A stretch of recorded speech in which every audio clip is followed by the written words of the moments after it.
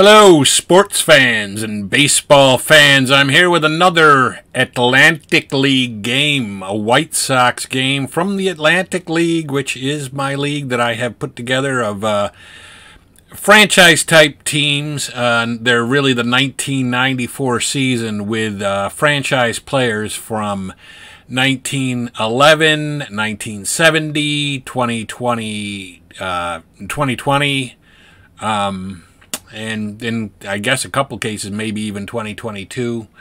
But anyway, here we are. I'm going to first, we'll go through where the White Sox are, where the league stands right now. So we're going to go to league stats.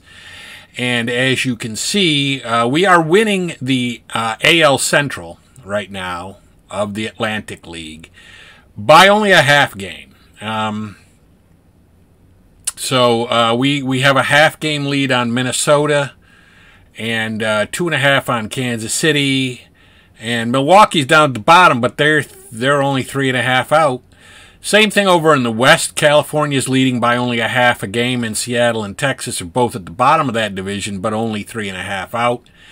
And then you've got the Yankees leading the Atlantic League East, and by 1 game over Baltimore, 2 games over Detroit, 4 games over Boston, and 6.5 games over Toronto. So Toronto is the team that's the furthest back, and they have a 9-16 record. And we are 14-11 coming into this one. So let's take a look at the White Sox, the way they are.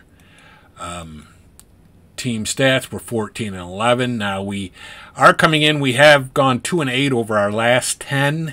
So that's not very good. We're 6-5 at home, which isn't great. 8-6 on the road, which is better. And so we'll take a look at the primary stats here. The batting mainly right here. We're hitting .267 as a team with 25 homers in 25 games. A lot of players are doing well, so I can't really say too much about that. I mean, Julio Franco is playing quite a bit. And hitting .358. So, you know, and then you've got Frank Thomas with 7 home runs and 100 at bats. So, you know, the hitting, I guess, I'm not too upset about, but the pitching is bad, and particularly in the bullpen. You've got, you know, you've got Dennis Cook with a 736 earned run average, Roberto Hernandez with a 794, Jose De Leon with a 619.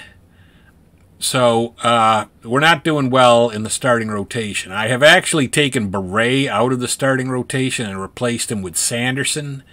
So we'll see if that helps us going forward. But yeah, we're going to, and I'm also for a little bit, I'm going to sit Daugherty. He's hitting .222. I brought up Engel in his place. Engel, great defensive outfielder, not great at hitting, but he is a lot better defensively, and maybe that'll help out a little bit. So let's go to our daily game here, and you can see we are at Detroit. David Wells will be pitching against Blackjack McDowell. So I'm going to say play the day. Our game is the only one left to do. I am human and controlling the White Sox as it will be. I've got McDowell on the mound. Our lineup will be Engel in left field, Darren Jackson in right, Frank Thomas at first, Belton Bill Melton at third base, Carlton Fisk at catcher, Lance Johnson in center, Julio down by the schoolyard, Franco at DH, Ozzie Guillen will be the shortstop, and Joey Cora at second base. And we don't want to create the game results file. We don't need to do that. For Detroit, they're going to have David Wells. Left-hander David Wells will be on the mound for them, and Tony Phillips will be the leadoff hitter and playing left field for them. They're going to have Alan Trammell today at DH, not at shortstop. Kirk Gibson will be in center. Cecil Fielder at first. Mickey Tettleton, the Fruit Loop Man, at catcher. Felix will be in right field. Lou Whitaker at second. And Travis Fryman will be the third baseman with Gomez at shortstop. So, interesting choice there by the Detroit Tigers. We are going to be in Tiger Stadium, beautiful Tiger Stadium. Remember Tiger Stadium? Our leadoff hitter is Engel, as mentioned before, and he's striking out. Again, he is a good defensive outfielder, not much on the hitting. Darren Jackson will be the batter, and looks like he's going to hit a grounder to short. It's whether Gomez plays it or not, and he does. So there's two down quickly, and we got Frank Thomas, the big hurt, and he's going to pop out to shortstop. So we're going rather quickly here in the first inning. We will go to the bottom of the first, where Detroit will bat against Black Jack McDowell. And McDowell, he delivers, and he's going to strike out Tony Phillips. Good thing there, because Tony Phillips is a speedy guy, and he's a big on-base guy. Trammell is going to line out to second base and Cora. And that'll bring up Kirk Gibson. Kirk Gibson, no fooling around. Kirk Gibson, and he's going to hit a fly ball to right field that Darren Jackson will play. And Detroit goes just as quickly in the first as we did. Bringing up Bill Melton against David Wells, and he is going to fly out to center. And, of course, this is back in 1994, so Detroit is in the Eastern Division, not in our own division, so this is not a divisional matchup, as it would be in 2024, 2023. Fisk is going to hit a single. We were hoping maybe he could stretch that one into the double, but he doesn't, and Lance Johnson is the batter, and he is going to fly out to center field. Now, you're not going to get any walks off of Wells' card because he didn't walk a lot of people, frankly. And Julio down by the schoolyard. Franco is going to fly out to center. So we go relatively quickly there. We got a single from Fisk, and we got nothing else from anybody else in the lineup. And so Cecil Fielder is the batter, and he is going to pop out to shortstop, where I expect Guillen is going to make that play. And there's going to be one down for Detroit really quickly. Mickey Tettleton is up, and he is going to strike out. McDowell is sharp here. I mean, so is Wells, but certainly McDowell is. And Junior Felix is going to ground out to the shortstop, Guillen, who will make the play. And we have a scoreless tie going to the top of the third inning with Ozzie Guillen up. And he is going to ground out to Fryman at third base. And there's going to be one down quickly here. And Joey Cora, our second baseman, is going to pop out to the first baseman fielder. So there's two down. And Adam Engel is the batter, and he is going to foul out to first base. So we went quickly there, and we're going to the bottom of the third with Lou Whitaker leading off for Detroit and hitting a double. So that is the biggest damage that's been done. Whitaker going shopping at the gap, and he is going to find himself on second base with no outs and Fryman up. Fryman, however, is going to strike out. So there's one down with a man at second, and Chris Gomez is the batter, and he's going to walk. So you didn't really want to walk Chris Gomez. Not a good hitter, and then we're back to the top of the order, where Phillips is going to rip a single, and you got to believe that Whitaker is going to try to score on that. 75%, I'm going to stop the runner. So we've got one down, runners at first and second, and Detroit has a run in. Trammell is up. And Trammell, there is a pass ball. So, but Trammell's going to strike out. So that was didn't cost us anything. Nobody advances or anything. And Kirk Gibson is the batter. And he is going to strike out. So luckily, McDowell gets us out of the inning with the strikeouts after allowing the run to come across. And we're down 1-0 with Darren Jackson up. And he's going to hit a single. It was a single 1-2, and it came through. Darren Jackson is aboard, which brings up the big hurt. You're going to let him hit. and he flies out to center field. So Gibson is going to make that play.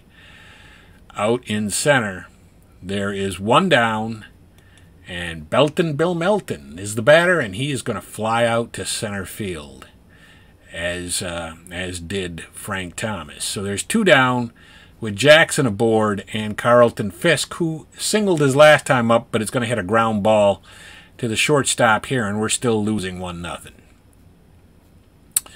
So we're in the top of the fourth, or the bottom of the fourth. We're in the bottom of the fourth, and Fielder is going to ground out to Belton. Bill Melton throws him out. Tettleton, the Fruit Loop man, is going to line out. And that line out is going to be again to Cora. And Felix is up. And Felix is going to hit a ground ball. So, you know, we've got McDowell pitching well here. He just is not getting the offensive support thus far. And we're in the top of the fifth. And Lance Johnson is going to hit a ground ball out to Gomez. And he's out. And Franco is up. And Franco is going to fly out. He is flying out. So there's two down. It was a deep fly ball, and Guillen is up at the plate and going to strike out. And we're headed to the bottom of the fifth in this 1-0 game. Detroit ahead by a razor-thin margin, and of course Whitaker has to come back and bite us again. He gets a single. He doubled the last time up, so he's 2 for 2 with a double and a single and a run scored. And Travis Fryman is the batter, and he's going to be hit by pitch. So now McDowell seemed to be falling apart on us. Chris Gomez is the batter, and he is going to hit a single and load the bases with no outs. Not a good situation. Oh, you know what? I'm going to try to throw him out. Let's see if that works. It did not work. So they're ahead now 2-0.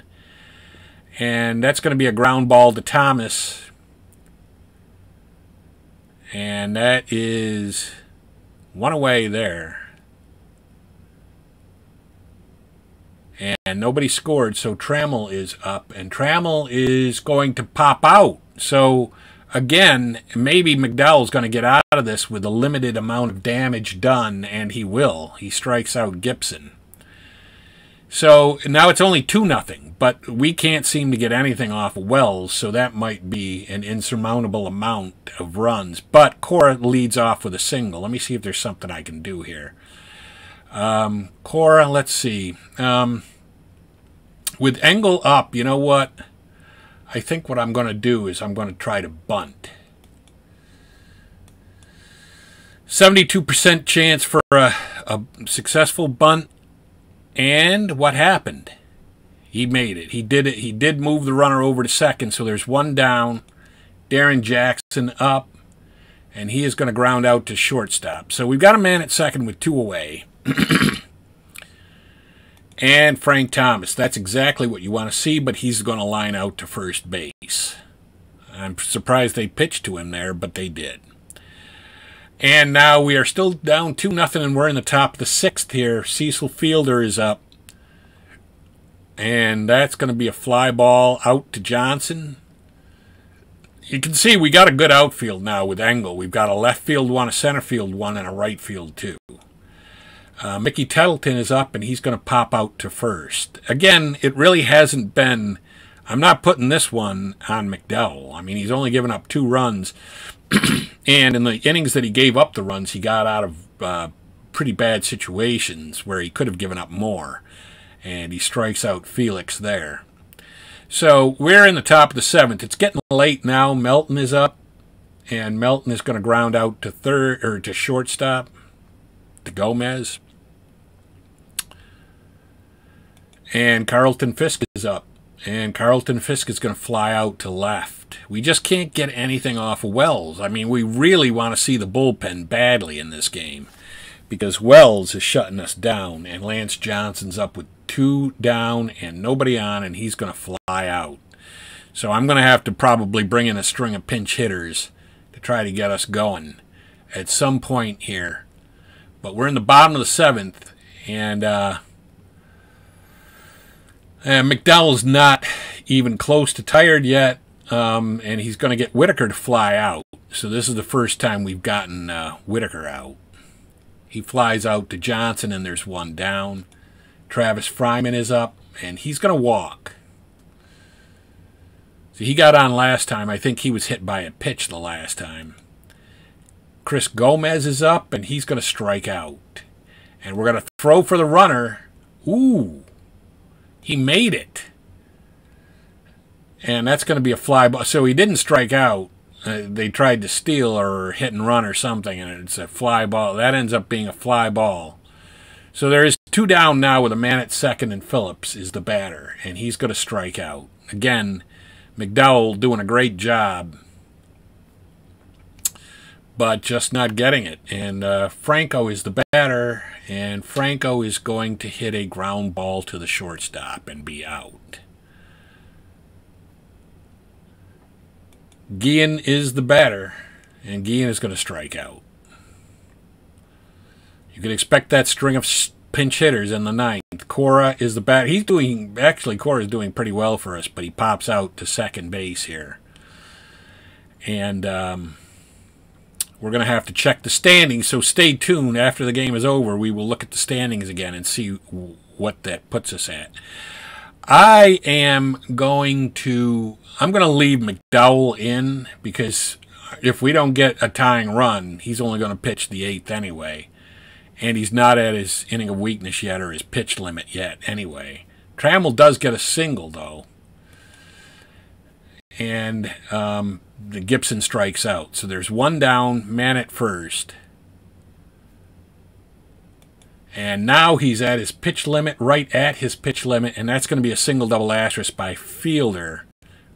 Oh no, it's not a single double asterisk, just a single. But Tettleton walks, and we've got, again, loaded bases for McDowell, and I'm going to trust him to try to get out of this. Ground ball third base, but that's Melton. I don't think he may not make the play. And that is going to be bad. 2 runs come in there, and it's 4-0. And another run comes in, and it's 5-0. There's 2 down, and fly ball to right field. I'm not a big fan of bringing the infield in anyway, in general. But anyway, that's how it goes. We're down 5-0 here. Certainly, we're going to pinch hit for Engel.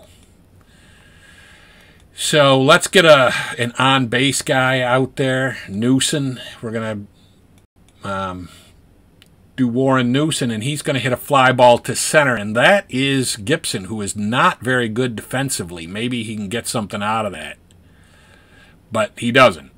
And so Darren Jackson is the batter, and he's going to fly out. So this just wasn't our game. I mean, Wells really just slammed the door in our faces. And Thomas is up, and Thomas is going to fly out. And that's how the game's going to end. We don't get any runs. We get shut out by David Wells. But at least I kept the bullpen fresh, although as good as it is, it really, you don't want to bring it in anyway.